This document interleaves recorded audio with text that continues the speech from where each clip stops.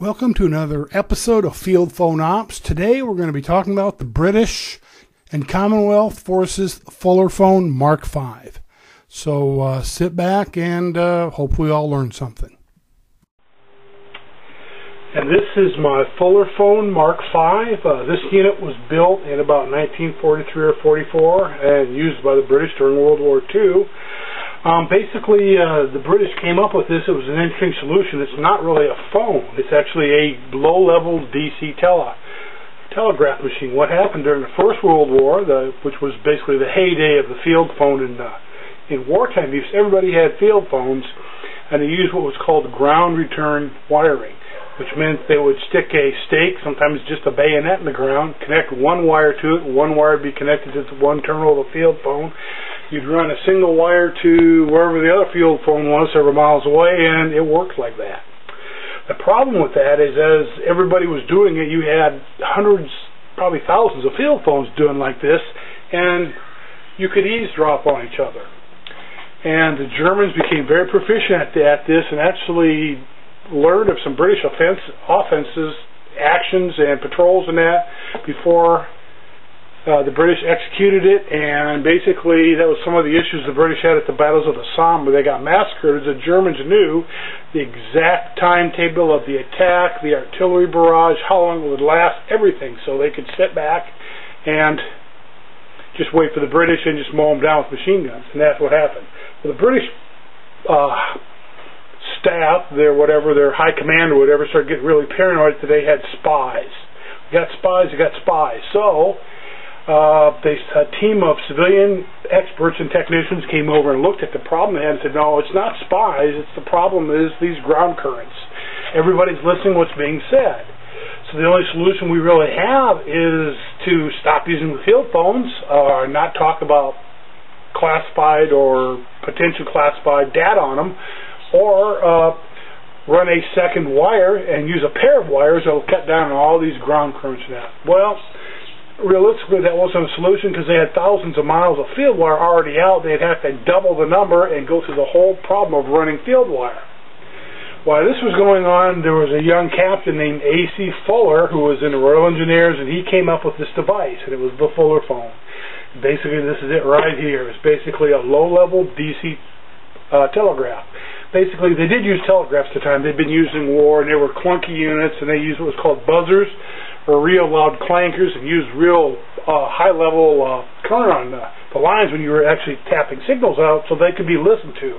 But the Fullerphone, which was ingenious about it, was it uses very, very low, it's in the actual microamp range that you couldn't hear on a telephone. So you could hook a telephone line and try to eavesdrop, you couldn't hear anything. And the British hooked that up and they loved it. The Germans had no clue what was going on. The British basically came out with actual units that were basically actual telegraph key with a headset to listen to, and they actually had some units that just hooked up to their existing field phones. So away they went, they worked. It got to the point during the war, the British fielded a lot of them. A Fullerphone was never allowed to be captured, and the Fullerphone operators were never allowed to be taken prisoner. That was how sensitive it was, and it worked really good. The British also discovered, the interesting thing about it was, not only did it work on telephone lines that were horrible, you could have a phone wire for a field phone, you couldn't talk on because it was so noisy, but the Fullerphone would go right through it. And the other thing that was neat about it was you could run a Fullerphone and a field phone on the same wire circuit at the same time, and neither one would interfere with each other, which was an interesting thing to do. They would do that. Range was about 10 to 15 miles. Which was pretty good for what it was. Between the wars, the British really were impressed by this and sunk a lot of money into it, and they basically improved the reliability and the sensitivity of the system itself. So when World War II started up, all the British Commonwealth forces used these right here. And they used them extensively in North Africa, and a lot of the fighting in the Southwest Pacific that the Australians and New Zealanders, Bougainville, New Guinea, Burma, some of those places saw extensive uses of Fullerphones.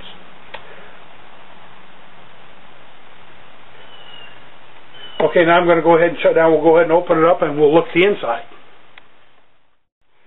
Okay, this is it right here. It had this cover right here. It had little clips. You lifted it up and folded the lid up. It was actually a plywood case. Really good workmanship. It has the instructions on how to operate it right here. This actually held it in this position right here. I'll get the stuff out. So it wouldn't jump around when it was being transported. So we'll go ahead and get it out. It comes with a headset. The unit itself could be used in the case like it is right now, or you could slide it out, or actually slide it forward, which I'll do right here. Actually, I'll take it all the way out of the case. It's easier to see. And that's it right there. That's the Fullerphone. Battery compartment right here flips up. It holds two 1.5 volt batteries, which it uses. Binding post right here. Connect your field wire to. The headset actually plugged into one of these headset jacks right here. There's two of them. This was a potentiometer. It allows you to adjust almost like the volume level inside the speaker, the headset, if you're using this switch. And this switch right now is interesting. It's a polarity reversing switch.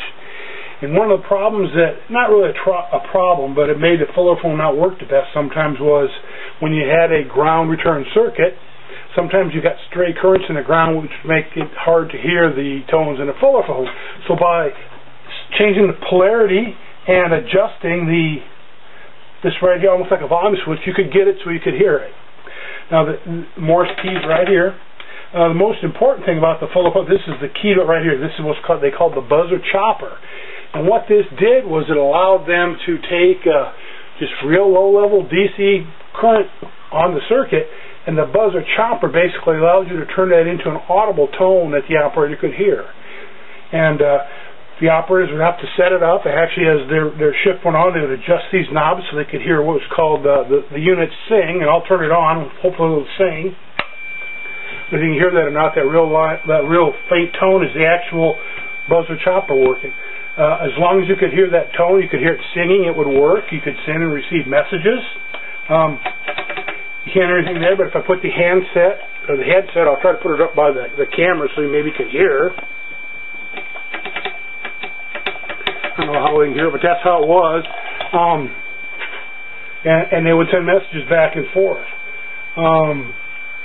Actually, during the war, they actually did an experiment when World War II started. The British were concerned about losing a lot of their telegraph and cable offices overseas, especially in the Southwest Pacific when the Japanese are on the run, or on the march.